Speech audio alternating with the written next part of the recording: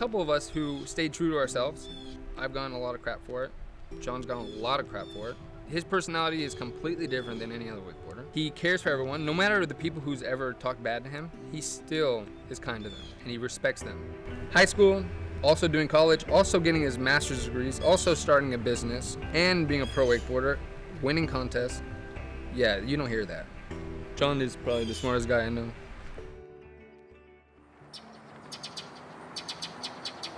Basically, I grew up skiing on a boat with my family. My dad loved to ski, and we had a little nautique ski boat. And then when I was in high school, my friend told me about this 16 and under deal on Mondays. His mom picked us up, and we came out and tried wakeboarding. One of the first times I came out here, I remember sitting up at these picnic tables with my dad, and I saw Julian do a crow 5. And at the time, I didn't really know what that was, but I had been on trampolines a lot, so I was familiar with the flip. And it was just super cool looking, and I was like, man, I really want to be able to do that trick one day. When I first met John, it was probably at OWC. I think John came up to me and was just like question after question, wanted to know how to get better, he wanted to know everything. Every time I wanted to teach him something, he went and started doing geometry and physics on how to do a trick. He actually learned tricks really fast, and he got better than a lot of people real quick. Math and science was always something I loved, and I wanted to be a theoretical physicist and just had a dream to go to MIT. And I started taking the subject test, got a perfect on a couple of those, and was ready to go to MIT. And then that's when I guess wakeboarding started happening, and I fell in love with that. And I came down to having to make a decision. MIT was way out of my price range and couldn't get scholarships and all that. I think the circumstances just made more sense to stay down here. I still wanted to pursue school, and I still wanted to pursue physics. So I started at UCF, spent a summer in between semesters out in Texas, working there and saving up more money. And then I just started going to all the events that I could, and things started going well and started making some money from that. My family was just super incredible, and my dad, saw all the work I had put in, and after seeing the success I had the first year traveling, they were a lot more supportive and kind of doing everything they could with me traveling and pursuing this internationally.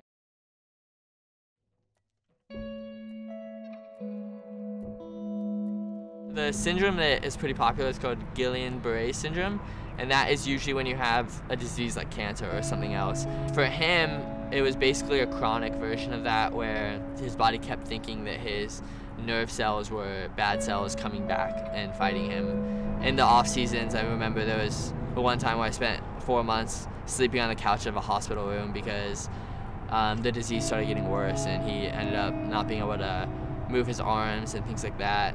I stayed in communication with him a lot, with sending him pictures and videos every day so he could be a part of my life, and my sister would keep me updated on what's going on with his life, so we could kind of just stay as close as possible.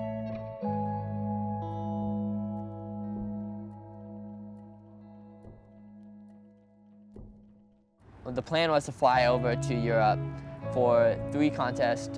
There were 3 weeks in a row, and then we were going to turn around and fly to Chicago to be with him during when the treatment started getting tough. And yeah, I flew up to Amsterdam, where my sponsor's headquarters are, and saw them. His treatment was supposed to start, I think, 2 days from that point. When I was in the meeting, I was getting calls to my mom. I wasn't sure what was going on. I figured it was just something related to the treatment starting.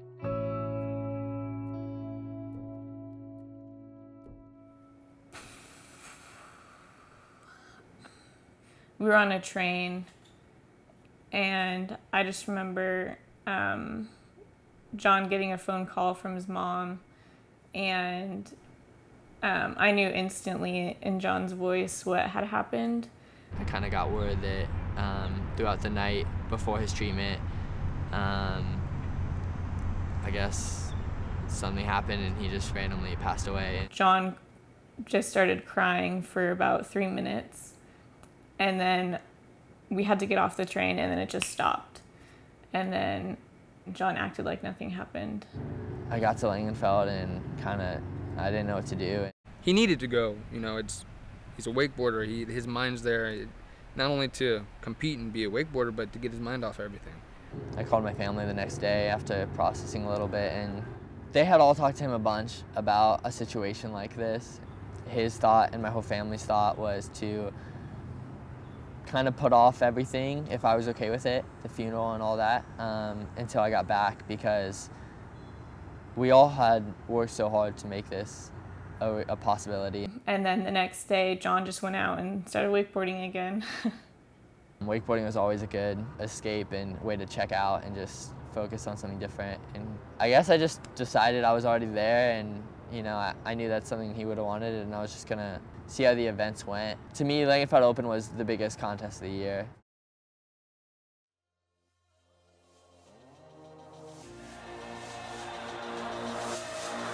This is it, the Langenfeld Open 2017 finals. We have John Dreiling, I was feeling so rough. I had nothing put together still. I normally practice way more for an event than that. I just remember like the doubts of like, am I doing the right thing? I probably should have gone home. Yeah, I started making it all the way to the finals, and all of them are, I think, 2-time world champions. I just wanted to get on the podium. I guess it came down to it, and I was again just like, oh, maybe I got third. Like, I hope I got third. The first ever champion of the Langenfeld Open in 2007 is John Dreiling.